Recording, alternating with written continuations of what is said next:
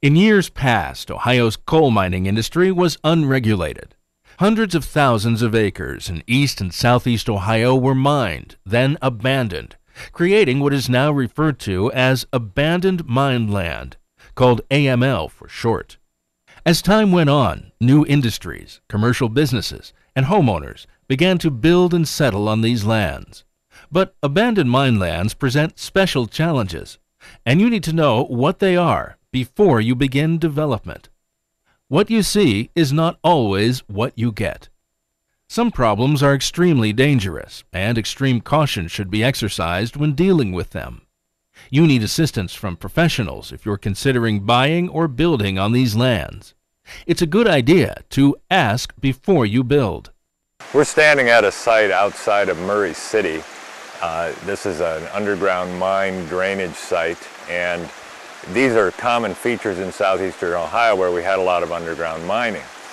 And I want to make several points about some of these features. They're indicators of the presence of underground mines, and it's very important that local officials and local builders pay attention to some of these features, because we want to stress the importance of good site planning and being aware of the negative effects of building in places where you might have mine drainage, you might have subsidence, and all of these features are mapped, or people from Department of Natural Resources are available to answer questions. So there's really no excuse for building in the wrong places this day and age. Resources available include paper maps, GIS, and a simple phone call to ODNR will get you knowledgeable people with the expertise to tell you where and where not to build and place public facilities and infrastructure.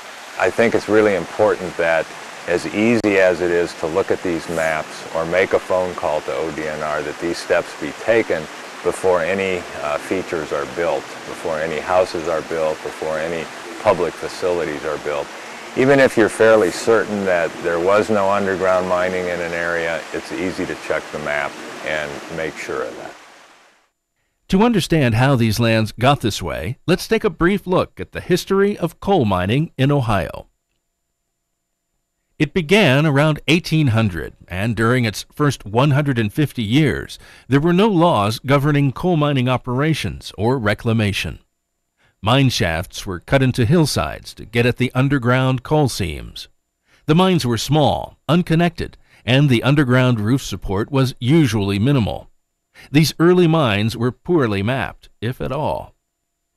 Around World War II, better equipment and new techniques made surface mining an economical alternative.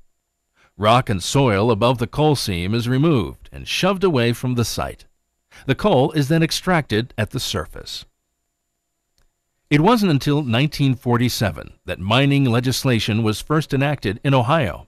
30 years later, the federal government passed additional laws establishing national standards for coal mining and reclamation. Today, Ohio's mining industry is nationally recognized for the quality of its reclamation.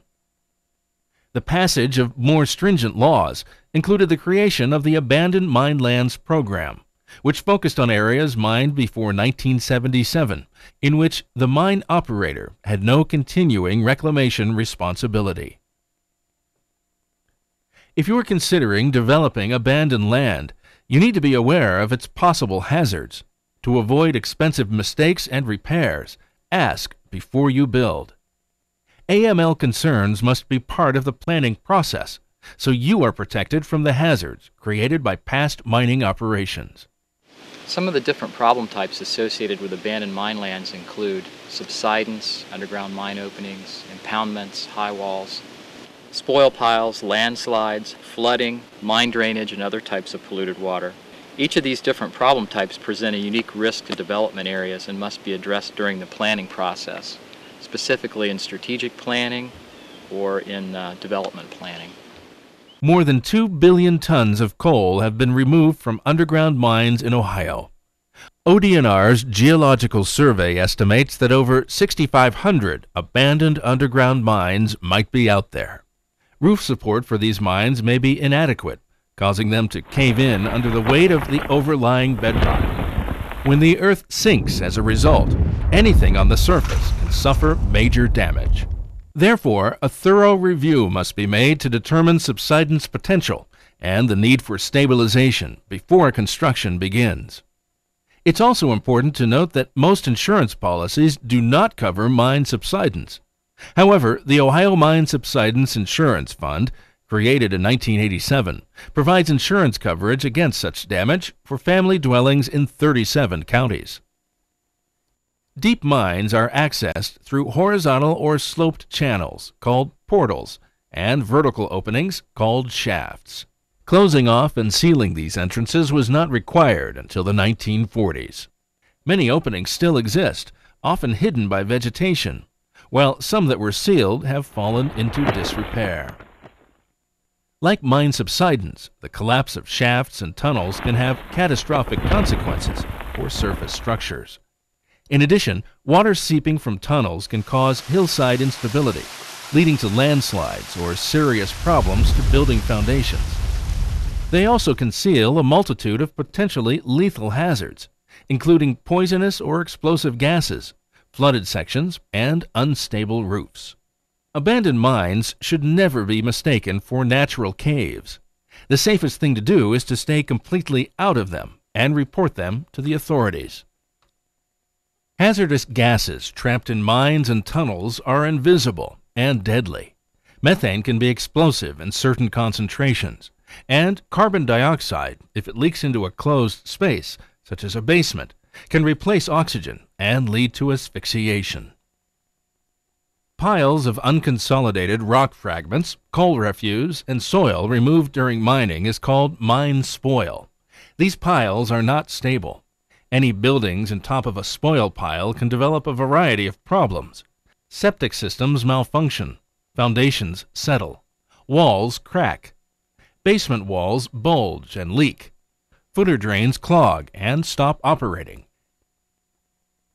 If devoid of vegetation, mine spoil piles are easily eroded, causing significant amounts of sediment and polluted water to drain into streams. Heavily silted waterways are more likely to flood. Landslides are common in Ohio, especially on spoil piles. Steep slopes, water-saturated soil, and surface pits all contribute to the inherent instability of unconsolidated materials. Any structure improperly constructed on mine spoil can cause a landslide. Other procedures to avoid include grading or removing spoil, constructing a bench or level area, excavating and moving spoil down a slope. Besides damage to roads, buildings, and other structures, landslides can block streams, contributing to upstream flooding. In strip mining operations, vertical rock faces, called highwalls, are created when the sides of the hills are removed to expose the coal. In Ohio, many miles of highwall remain, ranging in height from 20 to 100 feet. These cliffs can be unstable.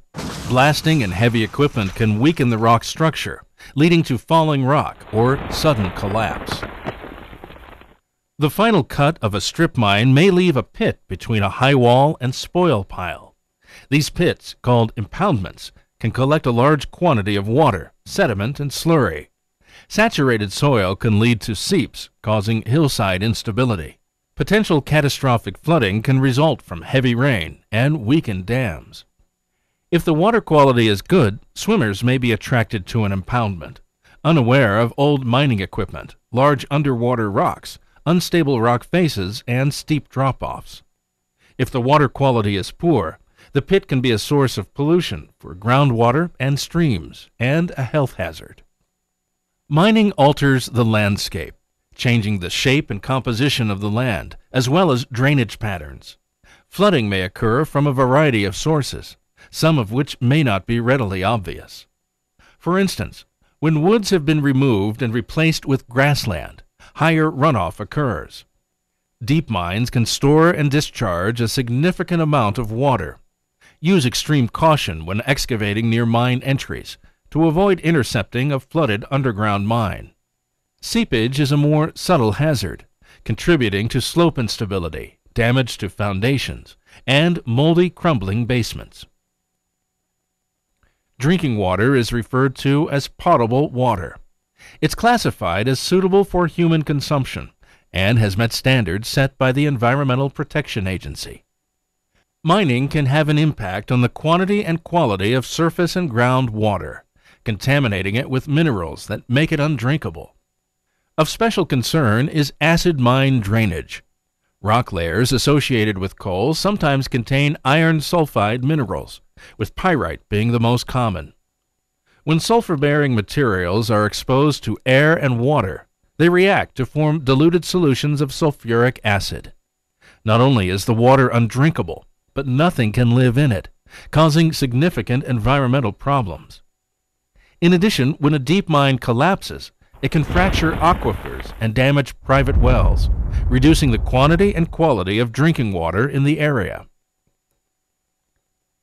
As you can see, there is much truth to the old adage, let the buyer beware.